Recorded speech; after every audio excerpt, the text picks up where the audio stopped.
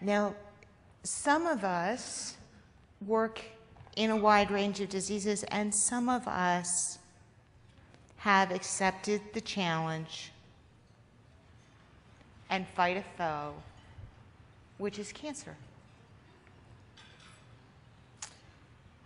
Our next speaker definitely accepted that challenge. Dr. Raymond DuBois joined the Biodesign Institute at Arizona State University in December of 2012 as its executive director and leader. An internationally renowned physician scientist, is internationally known for research in advancing an understanding of the molecular basis for the prevention of colon cancer. He is also the Dalton Chair in ASU School of Health Sciences Solutions with joint appointments in chemistry and biochemistry. In addition, he holds a joint appointment with Mayo Clinic, co-leading their cancer prevention program. Dr. DuBois came to ASU from the University of Texas, MD Anderson Cancer Center in Houston, where he served as provost and executive vice president and professor of cancer biology and cancer medicine. He is also one of the leading people in our community, someone we are so excited to have with us. Please join me in a rousing AZBio welcome for Dr. Raymond DuBois. Thank you. I think I need a hug for that one. Well, thank you for that great introduction. And since moving to Arizona from Texas, we've had a really warm welcome here in the state of Arizona. It's been quite heartwarming. My wife and Lisa are really enjoying our time here. We've gotten involved in hiking and kayaking and all kinds of things. We couldn't really do that much in Houston, so it's been really nice. What I thought I would do this morning, for lunch, is to talk about the Biodesign Institute, give you a little bit of an introduction about the research that my own laboratory is doing and some of my involvement with commercialization in the past, and then talk about the future of biodesign here at ASU and what we're planning on going forward. So as you heard from Joan, my laboratory research is focused on colon cancer. And some of you may know that people who take aspirin on a regular basis have about a 40 to 50% reduction in their risk for colorectal cancer as well as heart disease. And we've been studying the mechanisms for this, why this drug has such a beneficial effect. We've made a lot of progress over the last 25 years, and what we're attempting to do is try to develop a preventive measure that people can take to really reduce their risk of colon cancer before it actually occurs.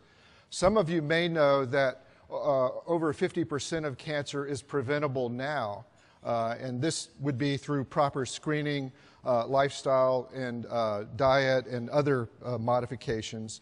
So we really want to push that as hard as possible. And unfortunately, we had hoped that that would be adopted by the new health care reform, and we're pushing hard to get prevention more on the map in the future. So this slide just talks a little bit about some of my early work when I was at Vanderbilt University in Nashville. We developed a technology using insertional mutagenesis that would knock out genes that we could then identify what their function is, and especially for viral growth and tumor suppression. We founded a company in Nashville called Avatar. It was subsequently bought out by a company in Atlanta called Xeris, and currently there are several products under development through the work that we did. And I really enjoyed hearing from the last speaker about the rodent control, because we really focused on that exit strategy, and that's a very important thing to do to make a profit with that commercialization effort. So some of you have asked me why I was attracted to Arizona. One of the reasons is it is a really great entrepreneurial collaborative environment. President Crow and I had several conversations before coming to Tempe, and clearly some of his vision is very, very addictive, and energizing, and I think that really played a huge role in attracting me here to work. As I mentioned before, it's also a wonderful place to live and work, and the environment here is just really something that my wife and I are enjoying greatly. So one of the most common questions I've gotten from my friends back in Texas and people that I've talked to here in Arizona is, what is biodesign? I'm the executive director for the Biodesign Institute, so what is biodesign? And some of you may have heard about this before because the Institute has been in place for almost 10 years now. We're celebrating the 10th year anniversary this fall. So essentially it's based on some sort of bio-inspired innovation. And as we all know, nature has a way of dealing with developing solutions to many problems that it has faced over a long period of time. And I think we can learn more from nature in terms of how it solves some of the biological problems, some of the disease-related problems, and then take that forward to some sort of application or commercialization of a product. I want to show you some examples of biodesign that have been developed by others, just because you can see how important this approach is and what it can lead to. This work was just published in Nature Biotechnology a few weeks ago, and this group has developed a new suture for surgical and other purposes, and it's based on this parasitic worm technology. So there's a parasitic worm that infects freshwater fish, and it binds to the small intestine using these very sharp spines that you can see here in this diagram. Then these spines swell up in place, and they are very difficult to remove. So a group developed some technology on a small surface shown here using that same spine technology. It turns out to be It turns out to be 3 times stronger than staples and causes a lot less tissue damage and scarring from the suturing process. So this technology is now being tested further, but this is a really good example of taking something that occurred in nature and trying to develop a product that can be used for a surgical application. This is one of my favorites. This is from some time ago. George de Menstrel was a Swiss engineer that worked in Switzerland. He went on hikes in the Swiss Alps with his dog. One day he came back home and noticed that his dog was covered with these cockleburs. It was very hard. George had a real hard time getting the cocklebur out of the dog's fur. And so he started studying the structure of these burrs, and he discovered that they had these sort of curved hooks on the end, and they could interface with those hairs on the dog's coat in a very strong way. So what he did was, after making this observation, he patented the idea for Velcro in 1948 that eventually developed into this product that we use every day in everyday lives that really came from this bio-inspired idea from nature. Lastly, just 2 weeks ago, a new digital camera technology was developed based on the structure of the insect eye. As we know, insects have this compound structure, and if you look at a cartoon of this, the insect eye is made up of several lenses that converge into this central optic area. So these bioscientists made this, or bioengineers, made a similar type of structure with several lenses on this curved surface. They were all connected through solid-state circuitry to a central area. And this camera has very special properties because it can take an image from a 160-degree angle and flatten it into a very high-resolution type image. It's actually being developed further for technology for viewing the planet and looking at areas for conservation, sustainability, and those kinds of things. It's also being developed by the military because this type of imaging is much more high resolution and more useful when placed on a drone or some sort of observational aircraft to look at threats in the environment. So here at ASU, we are taking this bio-inspired approach as well. And I just want to talk about some work that Shelley Hadel did and was published actually last week in PLOS ONE, which is an online journal. What Shelley is really interested in is antibiotic-resistant bacteria, especially Staph aureus and E. coli. And if any of you who have read the news or been in the hospital lately, there's a really concern about patients getting infected with these antibiotic-resistant bacteria, because once they become resistant to multiple antibiotics, it's very difficult to treat clinically. What Shelley has found, she's been studying these clays. She's a microbiologist, among other things, and she's found that certain clays contain metallic ions that really work well as antibacterial agents, especially for Staph aureus and the antibiotic-resistant E. coli. So just recently she discovered that there are certain metallic ions that make up part of the clay structure that are very important in this, and she's trying to use this discovery from something that occurred in nature. And actually, civilizations have used these clays for over 3,000 years in different ways to treat skin infections, to try to develop a product that we can use that would kill these antibiotic-resistant bacteria in ways other than the antibiotics. So just to give you a snapshot of all that's been going on in biodesign, this is a snapshot from 2012 to give you some numbers. Right now, we currently are hosting 11 research centers of excellence in the Institute. We attract about $45 to million, or we spend about $45 to million dollars annually in research expenditures. And this comes from monies derived from outside the state of Arizona. So these are all Department of Defense, NIH, and DOD, and other types of grants that we attract. In order to get that amount of funding, we have to apply for about $180 to $190 million in grant proposals. So we are able to bring in about a third of the research applications that we apply for. Last year, in 2012, we had 50 annual invention disclosures and patents, and this is about the average that the Institute has been able to manage. Since the inception of the Institute, there have been 12 spin-off companies that have been developed. Many of these have been focused in the local Arizona area. 200 active research projects are underway within the Institute. We currently employ about 500 individuals on a day-to-day basis within the Biodesign Institute. And we were able to attract Arizona's first Nobel laureate in physiology or medicine.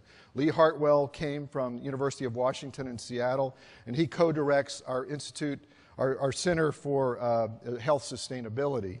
We also have attracted 4 National Academy scientists who lead the center, and these are very distinguished scientists. And we occupy about 350,000 square feet of LEED certified laboratories. Our focus is really in 3 areas, and I think Joan alluded to this earlier, and many of the entrepreneurs talked about you really have to develop a focus area. You just can't do everything. One, of course, is in biomedicine and health solutions. Another is in sustainability related to biofuels and water. And then lastly, we have a group that's working on biosecurity, trying to develop platforms that can detect when people are exposed to biohazards or other terrorist-related agents. So this really is the snapshot of everything that goes on within the Institute. Now, I like to use it to sort of explain what we're doing and what our outcomes are. We really try to start with some sort of bio-inspired concept, as I mentioned. This usually comes from some sort of scientific observation. Research is then done to try to understand the mechanism. I think the work that Shelley Hadel did with the antibiotic clay is a good example of that. Clearly, it had been observed in nature that these clays had antibacterial effects. What Shelley was able to discover was what properties within the clay are useful in killing those bacteria, and now we're working to see if we can translate that into some product that would be useful. As I said, the testing and validation usually falls within things like biosecurity, biofuel production, disease prediction, and then to develop this improved outcome for mankind, there needs to be usually some sort of engineering phase, a scale-up phase, and then some sort of startup to commercialize the product. So we have a very entrepreneurial culture. This comes from President Crow's vision and mission for the institution. He really wants to use universities as a knowledge enterprise that can be utilized for real-world uses. In 2009, we won Arizona's Award for Excellence in Economic Development. As I said, there are about a dozen companies that have spun off. Most are incorporated and headquartered in Arizona. And just within the last 2 weeks, one of our center directors spun off another company that's even too early to even talk about. So just to give you a snapshot of some of the work that's going on there now in our research centers, ASU was able to attract Josh LeBaire here about 3 years ago. Josh came from Harvard University and was at the Dana-Farber Cancer Center in Boston. What Josh is really interested in is developing this platform for early prediction of disease and for accurate diagnosis of disease. And he's really focused on cancer. Many of the people in his group are focused on breast cancer. What Josh has been able to do is to obtain a library of all of the cloned genes or expressed genes in humans. There are about 20,000 genes, so it's a finite number. He has a library of these in his laboratory, and he can plate these out on these silicon chip surfaces that are demonstrated by these little dots. And then using a ribosomal mixture, he can get those genes to express their relative proteins on this chip.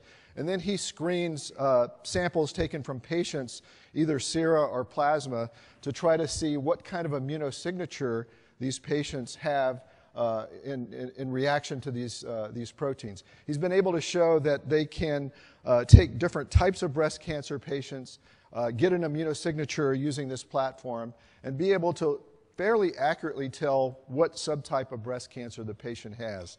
So this is still in early development. There's a lot of work that needs to be done. He's using a lot of robotic approaches to make this in a high throughput type of technology that can be easily used, and many samples can be done quickly. But it's very exciting. There are collaborations that are underway with TGen, with Mayo Clinic, and with the Banner MD Anderson group. Hao Yan is one of our outstanding scientists at Biodesign, and Hao has developed this whole new nanotechnology that uses DNA as the scaffold for the nanostructure that he builds. He's been able to, by programming the DNA and putting in whatever sequence that is required to build these structures, you can see he can build these little flasks, these bowls, and they look really pretty when they're on the cover of the magazine. But they can also be used to deliver drugs. They can be used to have biological computers that could be used to do what we call a theranostic device, a diagnostic and a treatment, all in one type of nanostructure. He's continuing to develop these and developing these, modeling these 3D shapes on the microscopic scale. He's doing some real groundbreaking basic science, but eventually the commercial implications from these are to develop smaller electronics and optimally delivered therapies using these nanostructures. His next phase, he wants to go into what we're calling angstrom technology, which is even smaller than nanotechnology that can be used for other, making catalytic engines and other things. Roy Curtis leads our Center for Infectious Disease and Vaccine Technology. Roy is working on many different projects. This is one where he's developing a salmonella delivery system for a vaccine that he makes the salmonella disease-free by taking out all of the toxicity genes or pathogenesis genes, and then clones in the vaccine. It's really a Trojan horse-like technology. It goes into the intestine, expresses the vaccine, and then the vaccine gets taken up systemically and can elicit an immune reaction. He's been able to show in poultry and fish that this is a very effective way to deliver vaccines for those animals. He's been able to obtain funding from the Gates Foundation to see if this could be developed as a vaccine technology to vaccinate individuals in Africa and other third world countries where there's no refrigeration and no real injectables that can deliver these kinds of vaccines to the population. As I said, we have this center in sensors and biosensors that's led by NJ Tao. They've developed sensors that can measure all kinds of components of expired air. And they developed this company called Breezing, or device called Breezing. We actually have a sample of it out at the ASU booth. It's shown here. It's about the size of a mouse that you would use for your computer. You expire into this thing 3 times, and it basically measures your metabolic rate in terms of calories consumed per unit time. And it's Bluetooth activated, so it sends the data to a handheld device, either an iPhone or Samsung device. That then tells you how many calories you're burning per day, and it gives you advice in terms of what your diet should be, what your exercise program should be, if you want to reach a certain target weight gain or weight reduction. Both he and Erica have done some crowdfunding for this idea and concept. That's been very successful. They're now producing these at about 10 units per month, and this is something that's still being studied, but it would be a direct consumer market for this type of product. They're hoping to get the price down under $100, somewhere in the $40 to $50 range per unit, so that this could be used to assist individuals in their weight control program. I mentioned biosecurity. Neil Woodbury and Stephen Johnson co-lead this center. What they've done is they've developed a new technology where they can put a series of peptides on a silicon surface and then take samples from individuals that have been exposed to things like anthrax, Ebola, or all of these serious biohazards that terrorists could potentially use if they wanted to take this approach.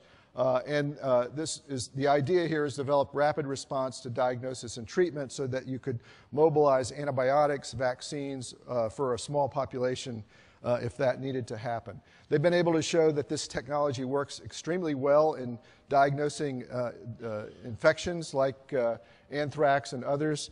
And they've spun this technology off into a company called HealthTel that's located in Chandler that's actually doing quite well, and they've been able to get additional support for this concept and this idea. They would like to also utilize this as a way to develop a biomarker platform using this immunosignature approach for chronic disease, certain autoimmune diseases, and others. Bruce Rittman came to Tempe from Northwestern University. Bruce is really interested in 2 things, clean water and sustainability.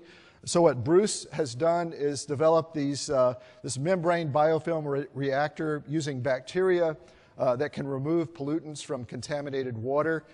Basically, the contaminated water goes through this bioreactor, comes out on the other end with the pollutants removed, using the bacteria sort of as the engine to convert the pollutant into an inert molecule.